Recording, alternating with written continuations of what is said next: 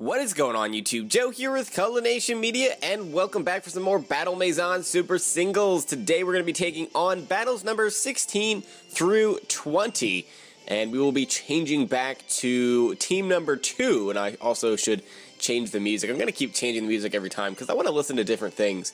It gets kind of stale if you just listen to the same track over and over and over again, especially because they don't even have the best tracks. Like, all of the best tracks are not music 1 through 4. Like in the late teens and early 20s on the track numbers. But anyway, we're going to choose team number 2 here. So we have our Tornadus T leading things off, and then we got Raikou in the back, which forms a nice little Volt Turn core if necessary, and then we have Mega Metagross, which is just overpowered as anything. So without any further ado, let's go. You want to battle with moi? Did he just say he's going to hit me with a frying pan? I pressed A way too fast there. Okay, so anyway, he's going to start off with a Superior. Hopefully this isn't contrary Leaf Storm shenanigans, but I should outspeed this anyway, so I should be able to just hit it with an Air Slash.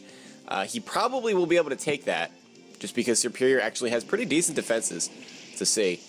Just kidding, wow, that's just O-code. Okay then, the power of Tornadus T is here, everyone. That's crazy, I was not expecting that at all.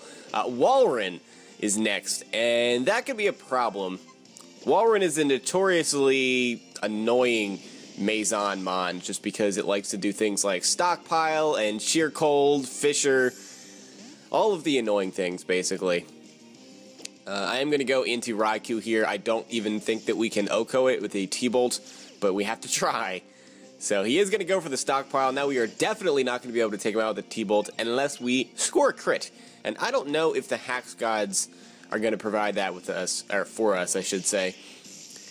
And no, that still did decent enough damage. I hope that one more hit is going to be enough to take it out, as he does just go for the Frost Breath, which I'm fine with because that does nothing thanks to our Assault Vest. I was really worried he was going to go for Sheer Cold there. That would have been not so much fun, because if Raikou went down, I don't know what I would have used to kill it. Like, Mega Metagross can't kill it in one hit after a Stockpile. But maybe we just got lucky, I don't know. Cradily is here, and I can go for the Hidden Power Ice, and we can see how much it's going to do. I mean, Cradily can't do too much to me anyway, and that actually does over half because of a crit, and this is going to stock. But why does everything on this team have Stockpile? What is this? What is this nonsense? I guess we have to Volt Switch out. I mean, there's no point in going for another HP Ice, because it probably has Recover, so it might just go for that here. That'll give us a safe switch, but yeah, we'll go into Mega Metagross because at least we can hit it super effectively with a Meteor Mash. Oh, just kidding! It's gonna go for a Swallow. Since when does Cradily Swallow? I mean, it has Recover. Like, what are you doing? Okay, fair enough, I suppose. We are gonna Mega Evolve with Mega Metagross, or with Metagross, to turn into Mega Metagross. And we're going to fire off a Meteor Mash, and this should be a 2-hit KO, even at +1 defense, because, oh, just kidding, that is an OHKO, that's not even a critical hit, wow. I mean, he wasn't at full health, but still. Mega Metagross is just way too powerful. I'm still so surprised that it did not get banned from OU when it was suspected. Granted, a lot of people were talking about how the coil rating was an issue with that, because a lot of people that were inexperienced were voting no ban, so that's kind of part of it, but it probably deserved to be banned, I don't know. That's just my thought on it. But anyway, that aside, we have Hawlucha here, and this does not outspeed me. I do not believe it does, so we are just free to go for an Air Slash here, as it's actually going to fire off a Protect, because that's what everything at the Maison does. It goes for Protect at random times. But thankfully, have we missed an Air Slash yet? I don't know if we have. We get a critical hit, that is completely meaningless. But I'm sure we're just waiting until we can miss a critical Air Slash at a critical time. That's what's going to happen. I don't know if it's going to cost us our run or not, but it's probably going to be a very annoying miss. But yeah, I guess if I didn't want to miss, I would run something else. I don't know what that would be. As for a special flying type move, I guess Hidden Power Flying. But anyway, was that Stockpile? Does everything have Stockpile? What is this? That Air Slash did so much to this Weezing too. That did like 80% almost. That is ridiculous damage. So Weezing is out of the way after 2 hits, and Hariyama is next. This is also going to get 2-hit KO'd by an Air Slash, as he's actually going to fire off a Bullet Punch, which is fine by me because that's negligible damage. That's basically Life Orb damage right there, and he actually takes the Life Orb Air Slash from Tornadus. That did the same amount to Hariyama being a super effective hit that it did to Weezing, just with regular damage, which is crazy. And of course, this thing's going to go for Protect because that's what everything does. Protect, Bullet Punch, Protect, Bullet Punch. So we get the Tornadus T-Sweep, which honestly I was kind of not expecting to ever see one of those during this run, just because that's not really what Tornadus is there for. It's to outspeed certain fast threats and, you know, get the Regenerator off, be able to come back in later on. And we also have the ability to take on things like Ferrothorn, which would otherwise be a huge problem to this team. So, Battle 18, we're at Battle 18 already? This video is going by very quickly. As a result of throwing Pokeballs, we are well trained in how to handle pans. Well, thank you for that little juicy piece of information, my friend. As he is going to send out Feraligatr to start things off. Fair enough. Fair enough. I will start with Tornadus, as always. And we could just go for a Grass Knot, but I don't think that's going to kill. So I am going to U-turn out. We can get some chip damage off on this thing. And we should be able to go into Raikou, because unless he goes for EQ, which I highly doubt he will with a flying type out in the field, he cannot kill us in one hit, although he could get a critical hit as well. So we'll have to keep our fingers crossed that that doesn't happen, as he goes for the block, actually. So that's completely fine by me, because now the best he can do is Aqua Jet me, and he's not even going to go for that, so he's just going to die to this T-Bolt. Oh, just kidding! He's going to survive and go for the EQ! That is a super bulky Feraligatr. What? It just took a T-Bolt. Are you kidding me? From a Raikou. I mean, I know I'm not boosted at all by a Life Orb or a Choice Specs, but still. Since when does Feraligatr take T-Bolts? Was that like max HP, max special defense or something? I don't understand. But I don't think there's any reason to really save Raikou here, so I'm just going to get some damage off. And we're actually going to see the Solar Beam. Power Herb Solar Beam. Volcarona. Okay, then. Fair enough. I mean, I don't even think that's going to kill, actually. And it doesn't. We live thanks to our Assault Vest, and we can fire off another T-Bolt. Yeah, I'm not sure what the point of that was. Just go for your Fire-type move. And there we go. The Heat Wave. I'm pretty sure that would have killed. Because Heat Wave has, what, 150 base power? After Stab, of course. I think it's... Oh, no, it got nerfed, didn't it? It's not 100 base power anymore. It's like 90 or 95. Flamethrower is 90. So it has to be 95. But even still, it's got, you know, like 140-ish Stab, which is more than 120 Solar Beam. So that may have killed. I don't know. I'm just making up things as I go along here, basically. So we'll just bring in Tornadus to finish things off with an Air Slash. Thankfully, we don't miss. That would have been pretty bad. And we'll get to see what the last Pokemon is here. It's going to be Empoleon. And I actually cannot touch this. I could Heat Wave it, and that's not going to do much. Grass Knot could do a decent amount, just because I think Empoleon is on the heavier side. I kind of want to just leave this in to die, though, because... Yeah, I don't want to bring in Metagross on an attack, like a Hydro Pump or something, so I'll just go for Heat Wave. That does a lot of damage. Wow, that almost did 50%. And he's going to go for the Yawn, unfortunately. I don't know if this thing has Rest. I don't know if I really want to risk that, so I am just going to go for a U-turn here, get some chip damage off, bring him down below the 50% mark. We can go out into Metagross.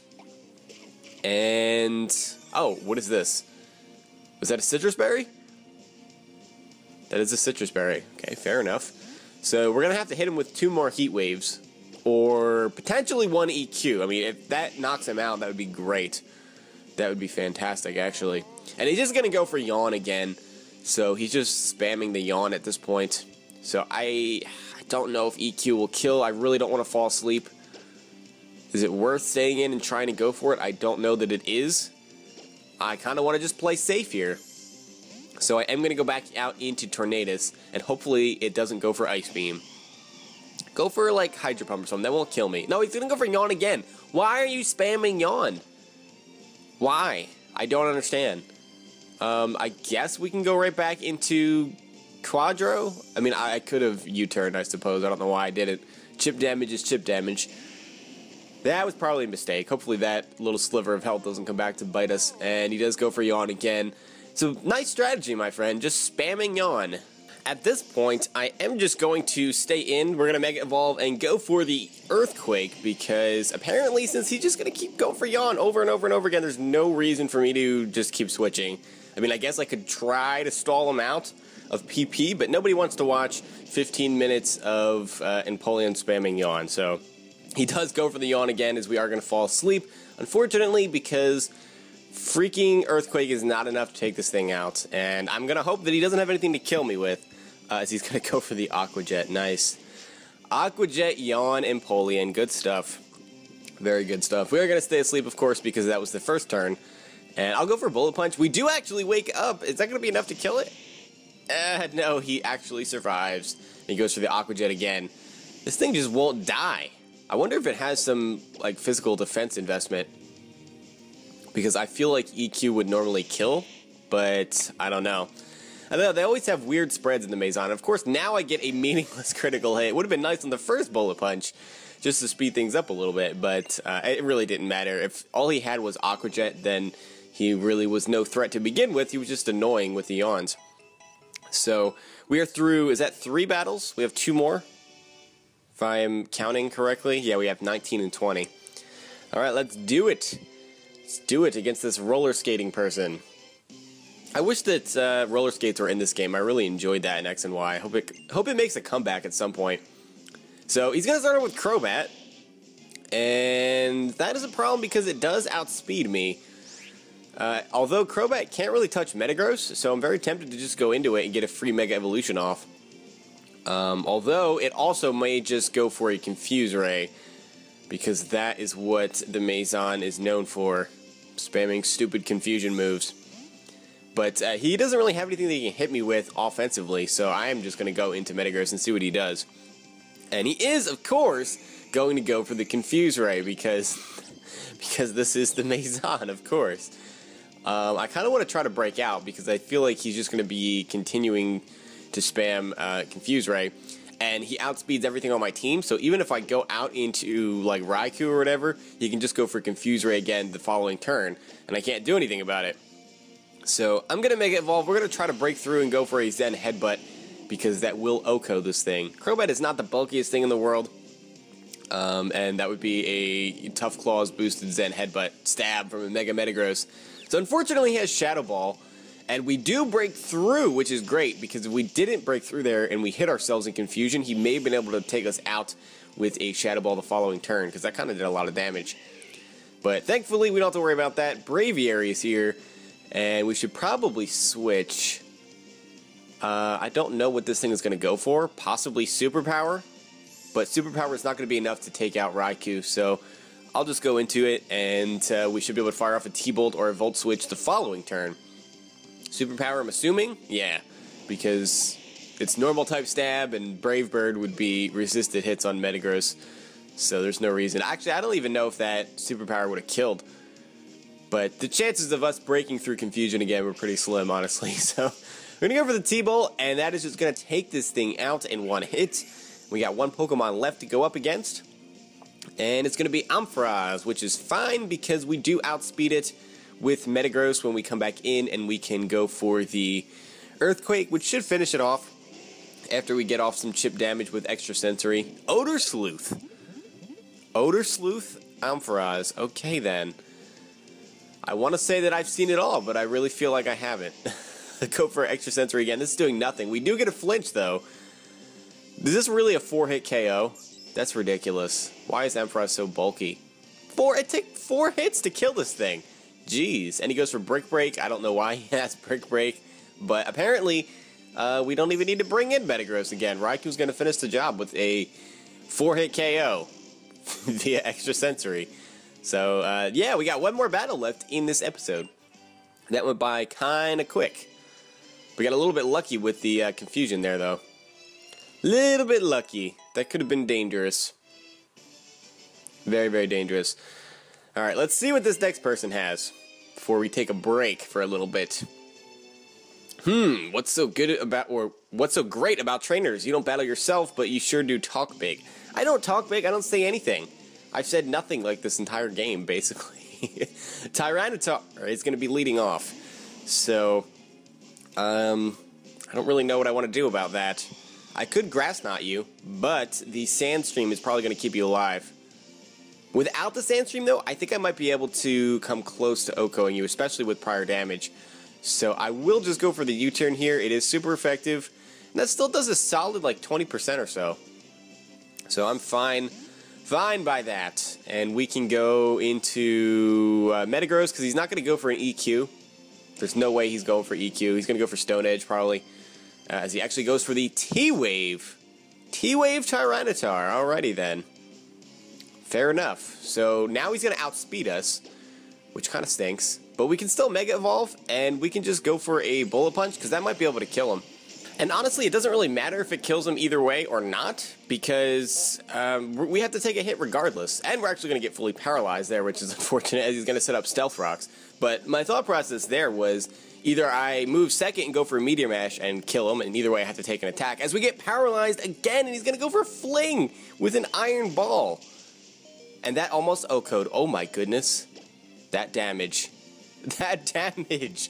I almost just lost to a Fling Tyranitar. He's going to finish me off with a Rock Slide. This is unbelievable. Fling Tyranitar.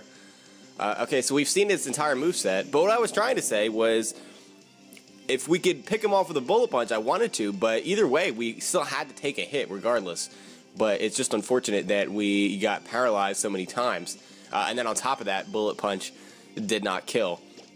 So we got absolutely wrecked by that Tyranitar set. Now we can go in with the Tornadus again, and we can just go for Grass Knot at this point. But I'm kind of scared. This is not looking good for us, because there's still 2 Pokemon left that we may have needed Metagross for. So that's kind of scary. The Sandstorm is going to subside, which is great. No more extra damage there. And Drapion is one of those Pokemon, unfortunately, because we could have EQ'd it. I guess I just have to Air Slash it. It should be a 2-hit KO on this thing, and it is. Hopefully we don't get killed by a Poison Jab here. Thankfully, it goes for Taunt. If you went for Poison Jab, we could have been in trouble, depending on what that last Pokemon is. We need to not miss. Oh, we miss! We missed, and thankfully he's stupid and goes for Toxic Spikes. I knew it. I knew that when I missed the Air Slash was going to be at, like, the most important time. Oh my gosh, I'm so happy that that thing didn't have an attack. I just didn't want to attack me for whatever reason. Vileplume is here, and we can just go for Air Slashes until we die. Actually, that almost OHKOs this thing. Jeez. Goes for the Stun Spore and misses, and our Taunt's going to wear off. Not that that matters, because I have 4 attacks anyway. I figured he was just going to kill me, and then I could go into Raikou and go for the Extra Sensory after that. But it didn't even come to that, because it just didn't. I don't know. I don't understand what happened in this battle, basically. Like, it was all just weird. Just one giant weird battle. Okay, that was Battle 20, so that is going to be it for this episode. And next time we're going to be taking on battles 25 through 29? No. 21 through 25. I'm getting ahead of myself, basically. So next time we got battles 21 through 25. I hope you guys enjoyed this episode. If you did, please make sure you're leaving a like, rating, or a comment, or whatever you would like to do, of course, and I will see you all next time. But until then, game on.